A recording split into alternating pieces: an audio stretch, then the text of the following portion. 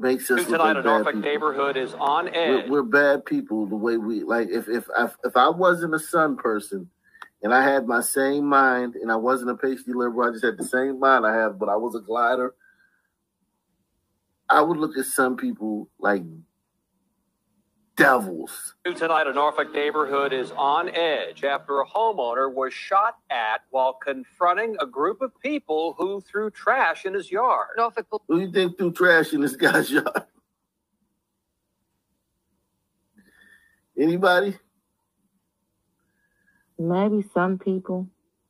It's the shooting part that makes me think Sun. You mean it wasn't a burning cross?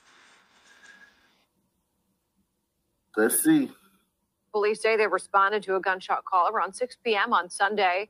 10 on Your Side's Michelle Wolf joins us tonight from the Wavy Newsroom after speaking to the man and his neighborhood civic league. Michelle? Lena and Tom, the man who did not want his name or face on camera tells us he noticed a silver sedan parked in front of his neighbor's house. He didn't recognize the vehicle or the 4 people inside. When they threw trash on his property, he went out to investigate. That's when they shot at him 4 times. That's 1,000% Sun. In ring video shared with 10 on Your Side from a Camellia Acres homeowner, a series of gunshots on Deerfield Road. The homeowner running as the suspects drive away. Luckily, he wasn't hit, but says a stray bullet went through the windshield of his neighbor's Toyota Prius. We spoke with those neighbors who also didn't want to speak on camera as the suspects are still at large. The man who wanted to be kept anonymous says Camellia Acres is a quiet neighborhood off of Little... Quiet neighborhood. What does that mean? Clean, too. It's wild. Glider. This is all retired Navy and active duty Navy right here because it's right off of Little Creek. You know the biggest tragedy of that? The bullet didn't hit the Prius and take out the battery and burn it to the ground. I think dude probably cussed them out, though. I don't think he went out there to investigate. No, he probably went out there to say, hey, man, can you pick up this trash? Can you not throw trash in my yard? Who do you think was the smart ass first, him or them? It's hard. And in what world is cussing at somebody a reason to shoot them? Because you actually just gave an excuse. You just gave an excuse to shoot at the guy. I just don't think. I'm just telling you like it is. You go out there and you tell a bunch of some people, hey man, y'all put trash out of my yard. You might get shot at. Okay, mammy. Don't call me no fucking mammy, Mayo. That's some mammy shit right there, man. That's making excuses for them. That's making excuses. Hey, Mayo, she didn't make an excuse for them. She didn't make an excuse. She gave a reason for why it happened. No, that's not a reason. It's an excuse. Because she said, well, he probably did this. That's a fucking excuse. That's not a reason. Go ahead, Brown. What do you think? Do you think that a guy who lives in this neighborhood would see a group of Sun teens parked out front of his, probably playing loud, music, and throwing trash out the window? You think he just comes out there and cusses at them? I said he probably could have. He could have been kind of rude, or he could have just said something to them. And you got to understand, some teens, they don't want to be told anything. They might be in their element. They don't want to be told anything. So would you classifying him coming out there confronting them about them throwing trash in his yard as being rude? In the mind of a Sun man, yes.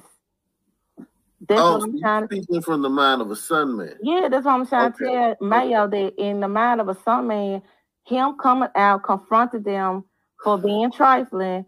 In their head, they felt like he should have shut his mouth and left them alone about it. Yeah. And so they felt like shooting at him because I'm pretty sure it may have been an argument, could have been an argument. The news do leave things out, But don't call me no mammy no more. That's not playing. Excuses. Whatever. You want to survive a day. You want to survive one. Just gave excuses. One day where I'm from, so it don't even matter. You gave excuses based off assumption. All right, let me move along. On Deerfield Road, the homeowner running as the suspects drive away. Luckily, he wasn't hit, but says a stray bullet went through the windshield of his neighbor's Toyota Prius. We spoke with those neighbors who also didn't want to speak on camera as the suspects are still at large. The man who wanted to be kept anonymous says Camellia Acres is a quiet neighborhood off of Little Creek, and incidents like this have never happened here. That is so Incidents like this have never happened here. Don't look at the chat, bro. Whatever you do. I ain't worried about you. I'm just trying to see what you supposed to call me a mammy for, because I gave my opinion. How you feel I call you a cracker? You want to like that? I can. That would have to matter to me for it to offend me. So it don't matter, because y'all, you know what? That's all like coming out here with your ass on her, because you get on my damn nerves. Let me move along. Let me move along. Camera, as the suspects are still at large.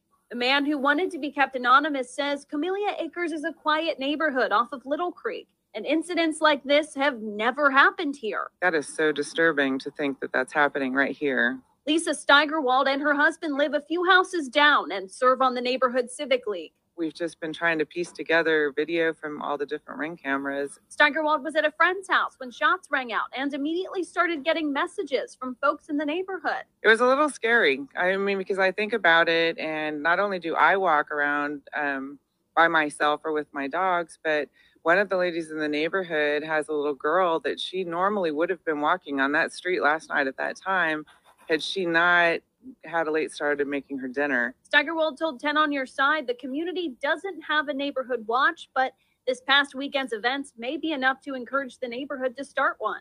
They don't have a neighborhood watch. They're about to start a neighborhood watch because one carload of Sunmen parked in front of somebody's house. That's all it took, was for one carload of Sunmen to park in front of somebody's house. They're throwing trash out the window, and the events of that situation led down this community is about to have to get a neighborhood watch. And it doesn't sound like they were from the community at all. Like they're just hanging out there. Some men can do anything. Like for instance, like some men, like let's just put it like this. They could have been, somebody around there could have been like selling something online, or somebody around there could have had a daughter, or somebody around there, or they could have fucking been coming around there. Their friend does Uber, but they all in the car while he doing Uber. So just, it could have been any random thing that brought them to that neighborhood. And they could have been in that neighborhood for maybe a minute or two, maybe under 5 minutes. And throwing trash out the window and weren't expecting for somebody to say something to them. And then they shoot at them. And now these gliders have gone into fucking self-preservation mode. And they're like, yo, we got to fucking do something about this one incident. Sun community, 50, 60 people get murdered in a year. And that's not an exaggeration. There's a lot of Sun community neighborhoods in this country where 50, 60 people are murdered in a year. Nothing's done about it. To start one. Maybe, that's something that could be revisited again. Now, police are looking for a newer silver Hyundai Santa Fe with Virginia tags. If you have information, you can call the crime line or submit an anonymous